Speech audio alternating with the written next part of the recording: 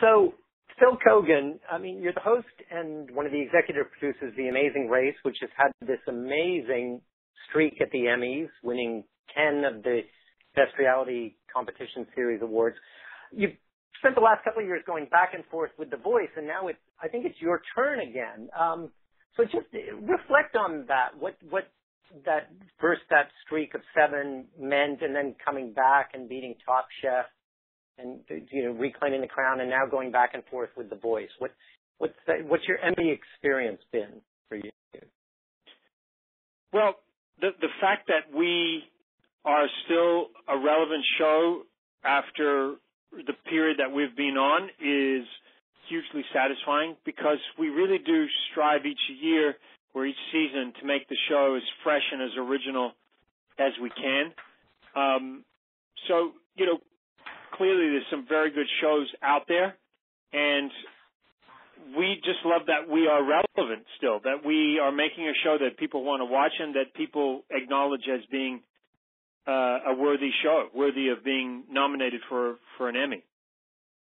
And I think what, as you touched upon, is that, I mean, every season, and certainly because they sort of get presented in fall and spring for the most part, there's always a little change somewhere. And I guess in recent seasons, we're seeing more of you on camera and at the pit stops, and really getting that sense that, you're kind of racing to those pit stops too, right? Talk about that. Like, how close has it been for you? Are you sometimes on the same flight with the team? Yeah, and it hasn't changed.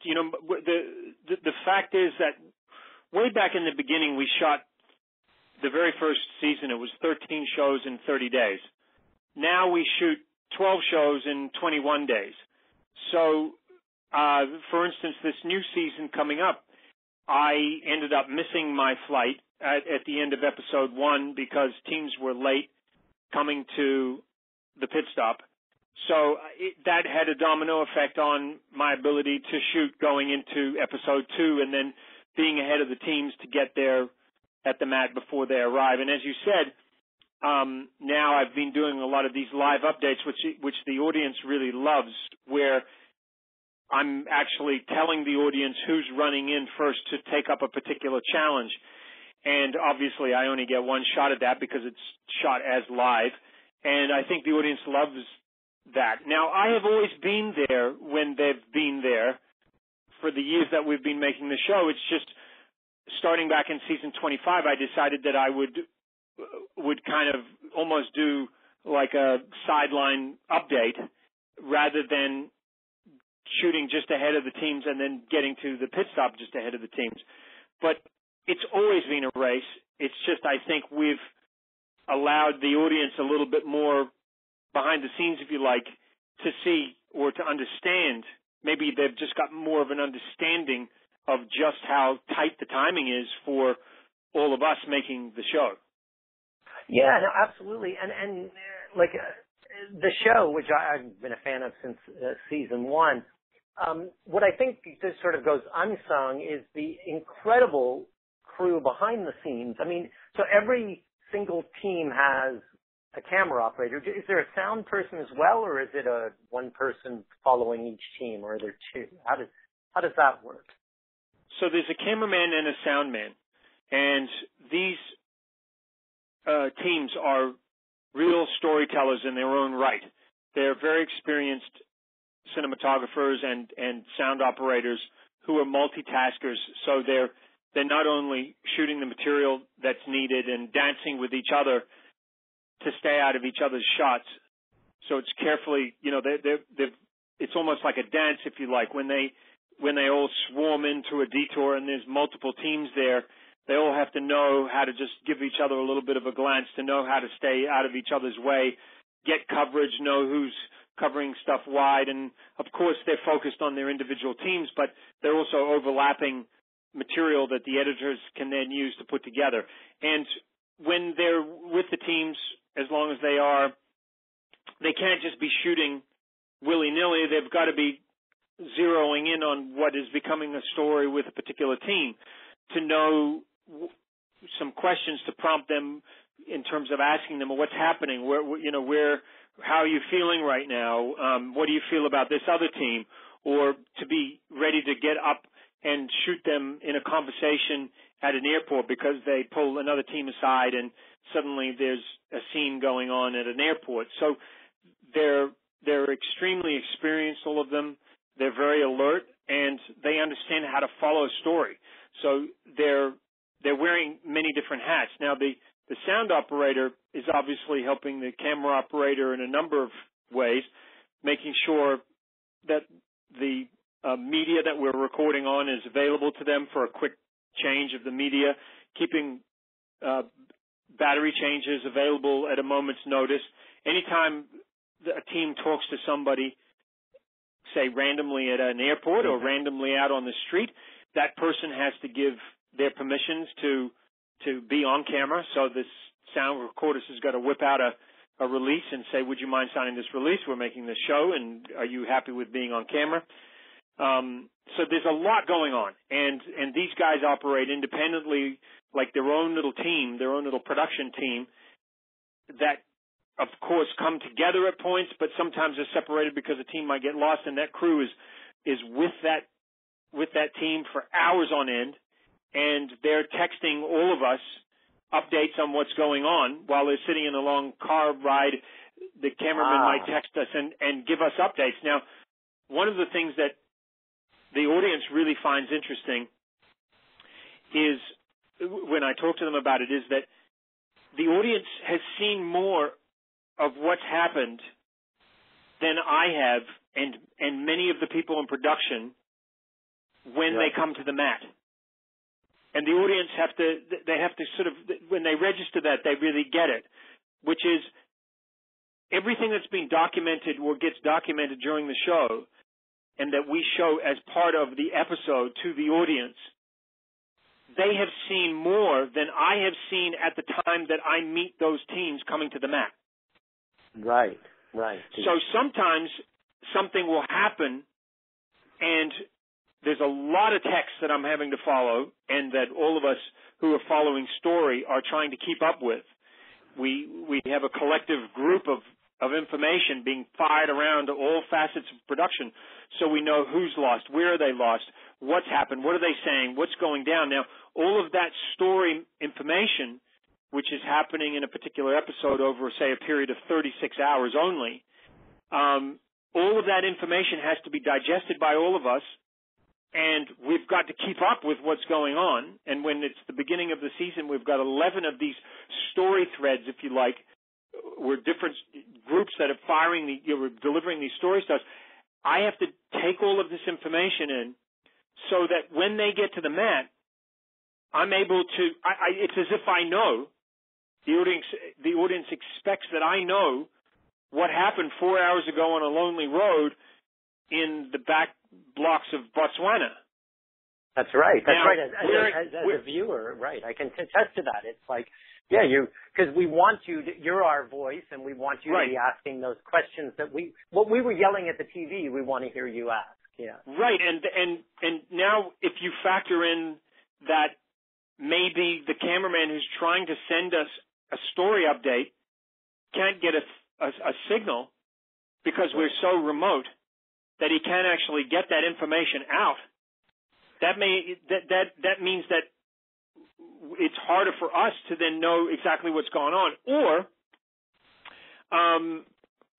there's some other reason that maybe there's so much going on that the cameraman can't stop and start texting us updates because he's in the thick of telling the story and he can't pull the camera off his shoulder, or the sound guy can't, because he's so engrossed in what's going on and so involved. And so that is all happening. Now, the viewer's seeing it, but that doesn't necessarily mean that I know every single piece of what's happened there before they come to the mat. Now, there have been times where audiences will say to me, well, why didn't you say something to the Twinnies when they moved the money? Well, the simple answer to that is I didn't know. Right. Now, it's hard for the audience to understand that I wouldn't know that because they just assume that I know everything they know because they've seen the show.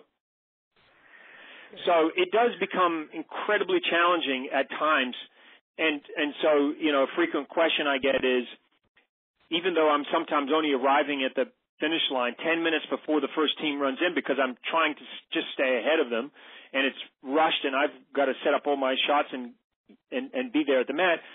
A lot of times they'll say, well, what are you doing? Well, what I'm doing is I'm trying to keep myself informed. I'm trying to be as up to date with what is happening as possible, because otherwise there's no point in me sort of having them come in and I don't know what's going. I've got to know. And so there are times where a team will come in and I will start talking to them, interviewing them on the mat, and then I'll actually just hold them for a second and jump over and speak to the cameraman and the sound person and say, hey, what happened when they got to the thing? Like, I need information. Or they'll stop me and they'll come and whisper in my ear while I'm in the middle of an interview, and they'll whisper in my ear, make sure you talk to him about why they took the wrong turn. Why they took the wrong turn when they were coming here. So all of us are working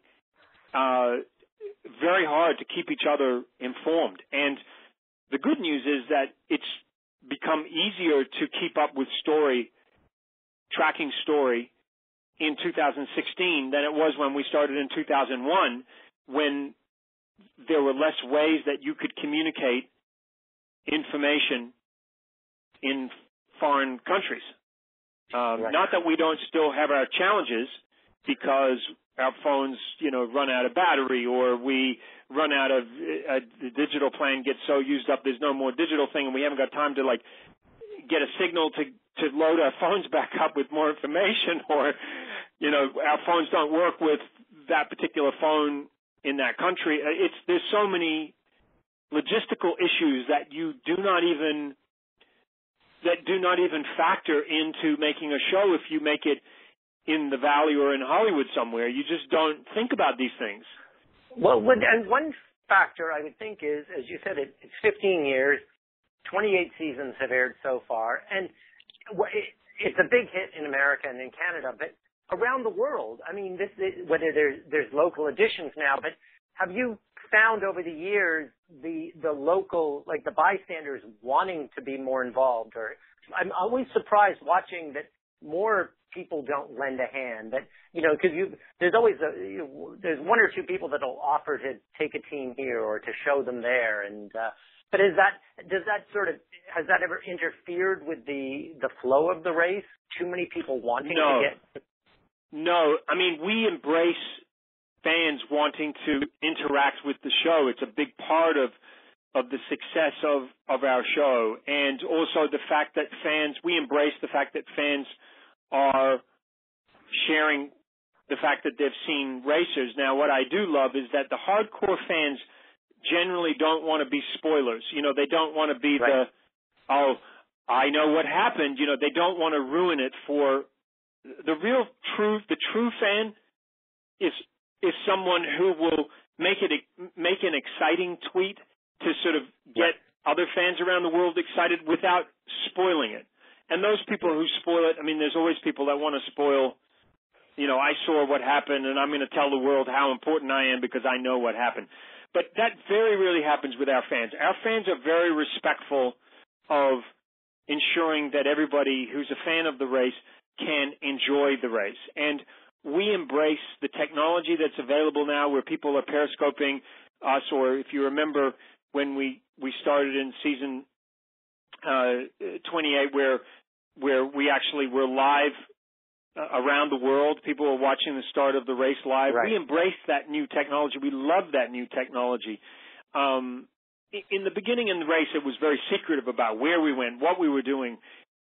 Now we just embrace the fact that everybody does know where we are, can see where we are.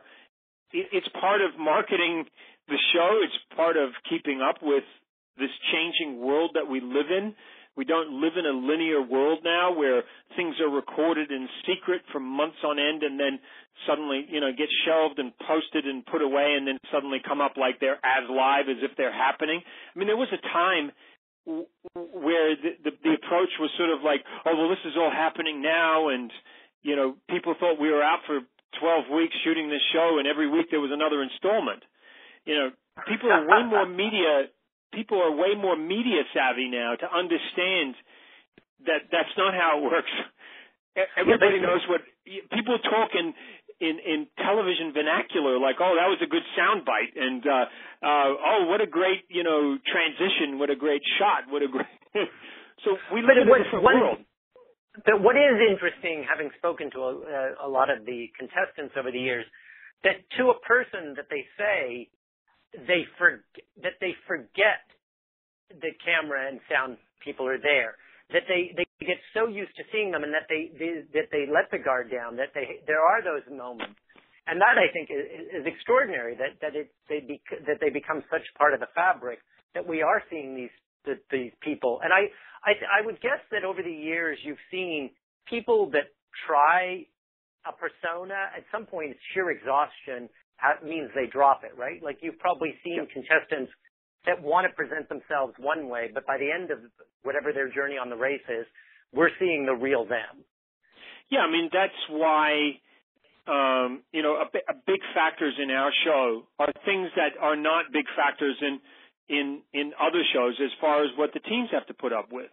Jet lag, sleep deprivation, changing diets, changing climates, all of these influences have an impact on the personalities that we have being tested. They're not in a 69, 70-degree studio with perfect lighting, having been properly hydrated before they run out to perform some performance, to do some performance. They are jet-lagged, sleep-deprived, possibly, suffering from some stomach bug, sure. Maybe not hydrated properly, and now we say to them, there's $1 million on the line, and you are going to make salt by going into the ocean and collecting seawater, and you're going to make salt. It's like our show is an extreme competition where people are doing things that they didn't even know existed. It's not like, oh, I know all the music cues, I know my routine down pat, I know this is my world, I dominated, I'm a great singer, or I'm great at one particular thing and I'm going to perform it. No, it's the antithesis of that. It's I wouldn't know the first thing about making salt, but I got to make a pound of it before I can get my next clue. So yes, people drop their guard because there's a reason that sleep deprivation was used for torture. These people are being pushed to their absolute limit physically and mentally. And, of course, that's part of what makes The Amazing Race different from anything that's out there, I think. And I think Emmy voters have responded. Like I said, you guys have won 10 of the 13 times they've given out this award. You're up, have been nominated every year. And what Emmy voters do is, they look at one episode of every nominee. And so talk about that. Obviously, you guys got the secret sauce. You know how to pick an episode. Like how does that conversation happen as to which of you have you have 2 seasons worth to choose from? How do you decide to pick the one you did say for this Emmy year? Well, I think a big part of it is what we get, the feedback that we get back from the audience, and the one that really gets the biggest reaction. This episode from Chamonix is absolutely breathtaking. It's unlike, I think, any episode of Amazing Race that we've ever had. The Alps look extraordinary. Mont Blanc off in the background. These teams going up into the thin air of the mountains to perform these challenges.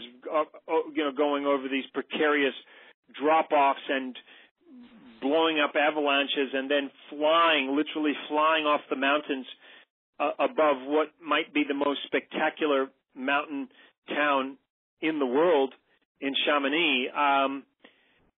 The photography, which got nominated for an Emmy, which was nominated for the Emmy, is absolutely extraordinary. I agree. Yes. I thought the editing in this particular episode was just wonderful. Every aspect of the show I thought was great. It certainly got my vote, and there seemed to be a general consensus. Well, look at this episode. I mean, it's breathtaking. Yeah, absolutely.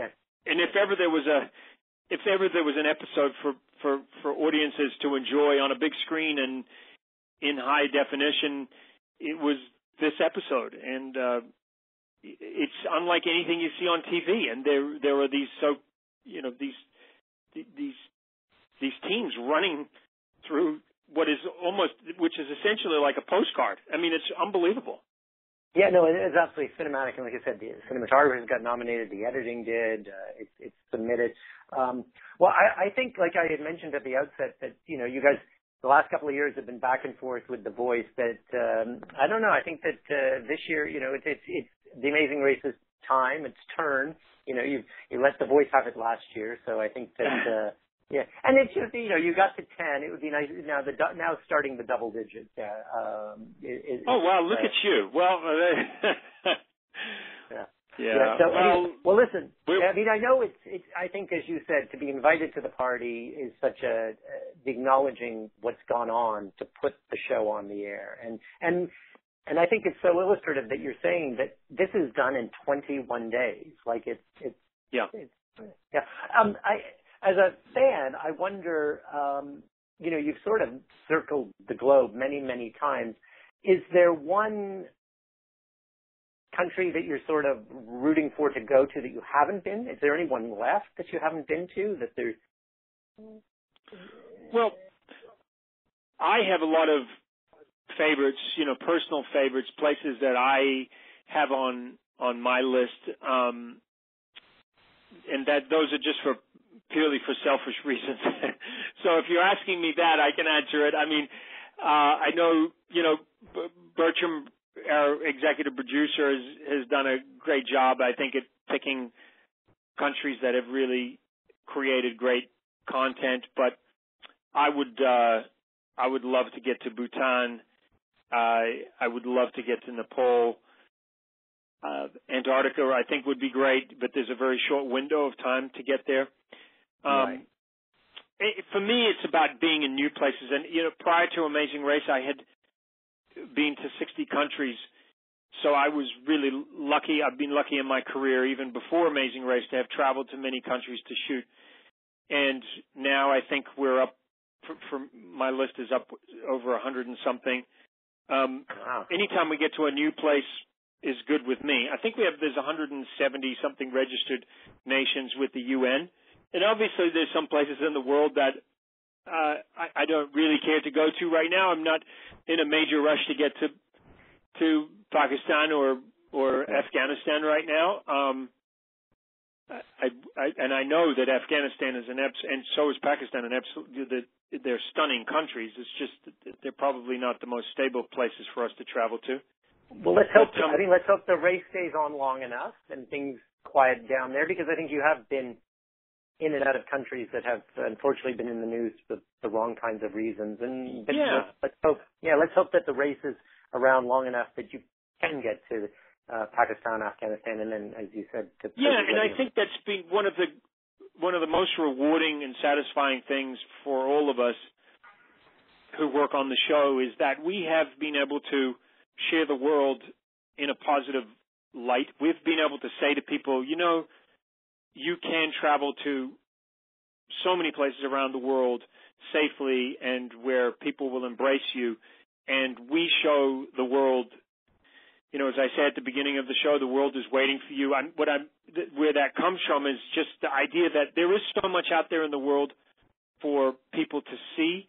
And unfortunately, when we do see the world, a lot of times it tends to be making headline news. Some country is making headline news because something is going wrong. And we are making headlines and showing off places around the world, not because something's going wrong, but actually because something is really going right and something is really wonderful out there that we have the honor and the privilege of sharing with an audience.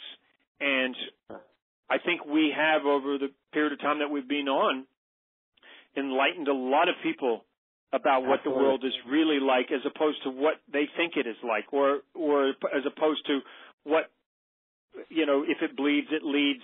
News producers tend to want people to think the world is like, because it makes for a better, more impactful news story. So America is a very safe country, but it's not the safest country in the world.